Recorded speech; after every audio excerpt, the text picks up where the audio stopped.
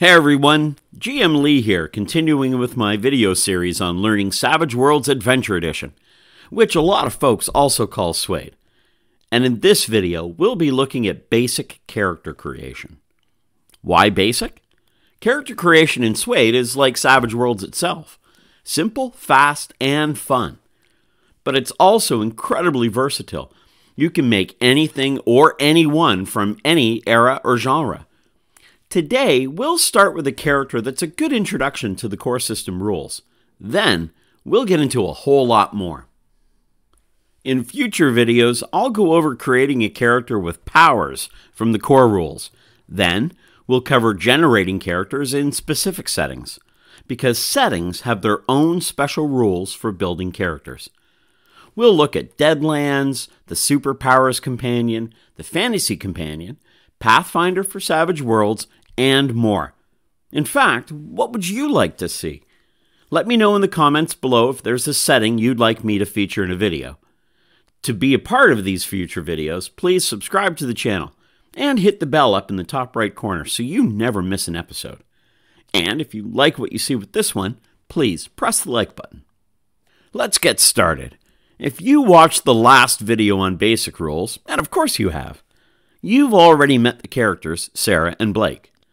Today, we'll be creating Jack as a new character. We play our game using the Foundry Virtual Tabletop, and I'll be building the character there. Once I purchased my Savage Worlds license for Foundry Virtual Tabletop, I had access to a full suite of compendiums that included a complete listing of skills, hindrances, gear, and more, all for the core rules. But you've got lots of options depending on what virtual tabletop setting you're in. And of course, there's the traditional pen and paper character sheet. Pinnacle, the publishers of Savage Worlds, have a free PDF of a character sheet you can download to either print and fill out by hand, or it's also a fillable PDF, so you can get it all done on your computer. So, where do we get started?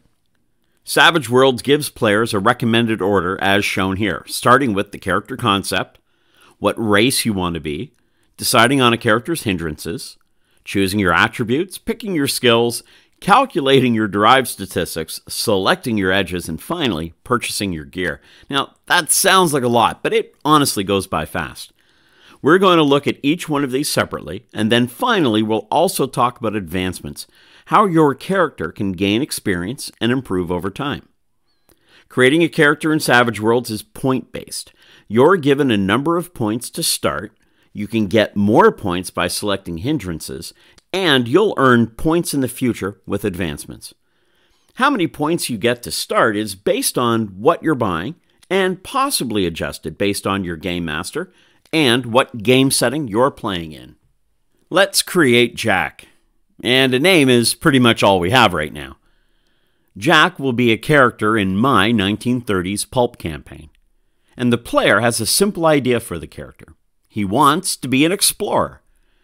The player starts to flesh out the character more as the picture for Jack slowly comes together. He's spent a lot of time in the wilderness alone, so he's not used to working with other people, and he's used to getting his own way. Jack is also old-fashioned and maybe a bit naive, but he believes strongly in honor. To him, a handshake is as good, if not better, than a signed contract. The other thing the player decides is that while Jack may not be the strongest man in the room, he's tough and he's cunning, able to take on most any challenge. And now, all of a sudden, the player's vision for Jack is now perfect. This is a wonderful start for a concept. Personally, concept is my favorite part of creating any character. And in my opinion, the more work you put into it, quite frankly, the more you're going to get out of it. It'll also help define where your character is going as you gain advancements and achieve ranks, what's known in other games as getting experience and leveling up. Again, we'll talk more about advancements later. Next is race, and that's a pretty easy decision since this is a traditional 1930s pulp campaign. Jack is a human. But remember, versatility is what makes Savage Worlds great, and depending on your setting, you'll have a number of races to choose from. And for the ambitious GMs out there, SWADE makes it easy to create your own races. Each race can have its own advantages and disadvantages. In fact, the idea of doing a deeper dive into races gives me an idea for a future video. So let's just stop there for now with Jack being a human. Characters that are human start off automatically with 1 novice rank edge. Humans are considered to be more adaptable than other races, so having an edge right out the gate reflects this. We'll look at edges in a minute, but trust me, they're a good thing to have. Next up is hindrances, which are a character's disadvantages or personality flaws. And in my opinion, these drawbacks are actually a total positive. You get additional points to build your character, and having personality flaws are a wonderful part of your character's concept and backstory. In fact, hindrances can even inspire additional details to add to both. You can take up to 4 points in hindrances, and there are both minor and major hindrances. Major are worth 2 points and minor are worth 1. You don't have to take any or just 1 or 2 or 3 points worth of hindrances, but Jack is going to get 4. Jack has a solid concept, so choosing hindrances is easy. The player starts with Code of Honor, a major hindrance worth 2 points, reflecting how trust and being trustworthy is so important to Jack. After all, his word is his bond. Next, he takes Stubborn, a minor hindrance worth 1 point. Jack is tenacious enough to keep it a problem no matter how long it takes, and he's not used to having to compromise or work with others. Finally, he selects Doubting Thomas because, after all, ghosts are for children, and magic doesn't exist. That's just for people who are foolish enough to believe in it. Now, mind you, there was that weird time in the Congo. But let's get on with creating the character. Next up are the traits, starting with attributes and then picking Jack's skills. To best understand traits, watch my last video on basic rules. There are 5 attributes in Savage Worlds: agility, smarts, spirit, strength, and vigor, and each character starts with a d4 in each. Players are given 5 points to spend on attributes, and each raise of a dice level, say from a d4 to a d6 or a d6 to a d8, costs 1 point. The player's concept for Jack is that he's physically tough, steadfast, and smart. Smart enough to survive in the wilds for months at a time and navigate without maps. With only 5 points, this leads to some tough choices. If he's too tough with extra points in strength and vigor, he doesn't have enough points to be very smart or agile. On the other hand, he could increase his smarts and spirit, reflecting Jack's willpower to stick things out. But then he's not physically capable enough. The player finally settles on making his agility, strength, and smarts a d6, then sacrifices his spirit in order to be physically tougher. So he increases his vigor to a d8 and keeps his spirit at a d4. Now, the player isn't entirely happy with this, but recognizes that the character is just starting out, and advancements will allow him to add to the attributes in the future. Next up is skills, and personally, that's my favorite part of any character build. Skills in Savage Worlds are very wide-ranging and comprehensive, and that's on purpose, to keep the rules simple and gameplay uncomplicated. The example, for instance, given in the core rulebook on page 10 is the shooting skill. That one skill covers off all kinds of ranged weapons, including bows, guns of every type, and even larger weapons like rocket launchers. Now, each skill in the game is linked to a matching attribute. Stealth is linked to agility, while research is linked to smarts. Players are given 12 points to purchase skills. 1 skill point buys you a basic understanding with the skill at a d4, and each additional point raises that skill by 1 die type. And right from the start, every character starts with a d4 in 5 core skills for free: athletics, common knowledge, notice, persuasion, and stealth. Keeping the concept for Jack crystal clear in mind, the player starts allocating points. Being an explorer, he buys academics, which covers archaeology, anthropology, and history. He buys riding, so he can travel on any beast that can be mounted. And he makes sure he has shooting and fighting, so he can protect himself. He buys each of these skills up to a d6. They cost 2 points each, 1 to get in the first place, and then 1 to bring up to a d6. That's 8 points in total. With his remaining 4 points, Jack decides to buy Survival, which is linked to Smarts at a d8. Skills can be purchased to their matching attributes level for 1 point per die. But Jack's Smarts is only a d6. To go that 1 extra dice costs double, so a d8 in Survival will cost Jack 4 points in total. The player likes the direction Jack is going, but he still feels that something's missing, just like he did with his attributes. Now that traits have been purchased, we have to figure out what's known in the game as derived stats. Foundry Virtual Tabletop automatically does this for you for all 3. The first is pace. Your pace is how many inches in game distance you can run per round, and an inch is 2 yards in real-world distance. The second is parry, which is a 2 plus half of your fighting die, or just a 2 if you don't have the skill. And finally, toughness, how much damage the character can take before it actually hurts him. Toughness is 2 plus half a character's vigor. We'll cover these stats in greater detail in the next video on basic combat and movement. Finally, the player looks at getting edges for Jack. Edges are terrific, and having a clear character concept helps a lot here. Edges are special abilities that can really set your character apart and make them distinct from others. You can create 2 characters with the same profession and exactly the same attributes and skills, yet they can be completely different because of their edges. Let me show you an example. Here we have 2 characters. Now both are detectives, but one selects alertness, investigator, scholar, and connections, while the other chooses charismatic, iron jaw, streetwise, and strong-willed. We have 2 characters, but one solves mysteries by reasoning out a solution with intellect and intuition. The other is a fast talker who relies on toughness and determination to push his way through to solving a crime.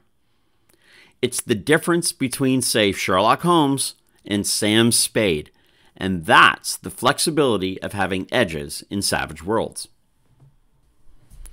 Edges are purchased from the points earned by taking hindrances, possibly from which race you chose, and from advancements.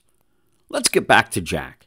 He automatically gets a novice edge for being human, and he has 4 points to spend from his hindrances. Now, one edge immediately jumps out at him, and that's Woodsman, a professional category edge for characters that are naturals in the wilds. Woodsman adds a +2 to survivor rolls and to stealth rolls when they're made in the wilderness. Most edges have requirements, such as having achieved a certain rank or having traits at a certain level. Woodsman is no exception. It needs a survival of a D8 or more, and a spirit at a D6 or higher. Now that's going to be a problem. Jack's spirit is just a D4. Luckily, hindrance points don't have to be spent just on edges. You can use them on attributes, skills, or to double your starting money. Jack has 4 points left from his hindrances. While there are lots of terrific edge options still available for Jack, the player reckons they can be bought with future advancements. He decides to go back and use his hindrance points to increase his attributes. He increases his spirit from a D4 to a D6, and that meets the minimum for Woodsman. Then he actually gets a pretty cool idea and increases his smarts to a D8. At 2 hindrance points per attribute raise, all 4 are now spent. This is where the player's inspiration now really pays off. Now that smarts is at a D8, it no longer costs double to go from a D6 to a D8 in buying the survival skill. The player now has an extra point to spend on skills and adds it to his athletics, bringing that roll to a D6. Since Jack spends a lot of time climbing and jumping, as well as throwing the odd knife or two, this makes perfect sense for Jack. Those nagging issues that were bothering the player about Jack's attributes and skills are gone. Jack is now exactly what the player had envisioned as a novice-ranked starting character. While Savage Worlds provides an order for the steps to take in building a character, obviously you're going to go back and forth until you get your character just right. Now, the player took a few strategies while building Jack. He wanted to start off well-rounded. He wanted to be very good at the specialties defined by his concept. And finally, he made it a point to look ahead at how he could use future advancements to build Jack exactly how he wants. Lastly, there's gear. Every character starts off with $500, and you can double that by spending a hindrance point at the novice level. Or you get to add the amount over again if your starting character is at an advanced level. For instance, if you're starting the game as a seasoned character, you'd have $1,000. The core rules cover a wide range of technological levels, right from futuristic to ancient times. The prices and equipment in the book make an excellent starting point as guidelines to start creating your own gear and prices. Setting books will have their own gear, prices, and starting funds appropriate to the era or background. Whether it's called dollars, coins, or credits, you'll always have plenty to spend it on. Let's talk advancements quickly before we finish up this video. An advance is awarded by the Game Master after an adventure or gaming session. You can use an advance to get a new edge, increase a skill that is already at or above its maximum compared to the linked attribute by 1 dice, increase 2 skills that are lower than their linked attribute by 1 die type. You can increase an attribute by 1 dice, although that can only be done once per rank. You can even remove a hindrance if it's minor or lower it from a major to a minor, if that's possible. Now, how frequently you get an advance depends on your GM, and we'll talk more about that in an upcoming video on Game Master tips with Savage Worlds. As players earn advances, their characters move up in rank, as shown here. Now, your GM may choose to start characters off at a higher rank than novice. You should still build your character first as a novice and then allocate your advancements. For instance, the GM decides Jack will start off at seasoned rank with 4 advances. Luckily, the player already has a plan for Jack on how he intends to spend those, so he builds the character first as a novice, as we've seen, then uses the 4 advances to increase his agility to a D8. He buys shooting and fighting up to a D8. Then he purchases 2 edges, fleet-footed, which increases his pace, and because Jack has seen it all, he buys brave, because after all, Jack isn't someone who scares easy. We'll look at both edges and how they affect movement and fighting in our next video on basic combat. So there you have it, a deep dive into actually building and advancing a character in Savage Worlds. Now, you might have built Jack entirely differently, and with the versatility of Savage Worlds, that's not only expected, it's encouraged. Remember, with role-playing games, it's not about what's right, it's about what's right for you. Let me know what you would have done differently in the comments below. Even better, why don't you tell me about your favorite idea for building a novice character? Email me at gamemasterleed@gmail.com. I'll include the email in the description below. Send me the novice build you like the most, and I'll try to feature your character in a future video. That should cover the basic rules on character creation for Savage Worlds. I hope you liked the video, and if there's anything I like, it's the art assets I use in my games. I've listed the artists, designers, and companies below, and with each video, I'd like to highlight one of them. Today, in a video on character creation, it's only right that we shine the creator spotlight on Greg Bruni Creations, who creates the tokens I use in all my games. I absolutely love using top-down tokens, and Greg Bruni makes the very, very best. Greg makes characters for fantasy campaigns, the Wild and the Weird West, pulp 1920s and 30s campaigns, superheroes, science fiction, and post-apocalyptic campaigns. And talk about prolific. Greg has made 63 sets of figures for his fantasy work alone. The definition is amazing, and you can zoom right in on each token without losing any of the incredible details with each figure. So please, check out Greg's work. His link is in the video description below. I hope you found this introduction to basic character creation to be helpful. We'll take a look at creating characters in different settings with future videos, and we'll be making a lot of characters in short build videos. And who knows, maybe one will be yours. Again, submit your favorite character to me by email. To make sure you don't miss the next video on basic combat or future videos, please subscribe and hit the bell in the top right corner. Thanks for watching, and we'll see you soon.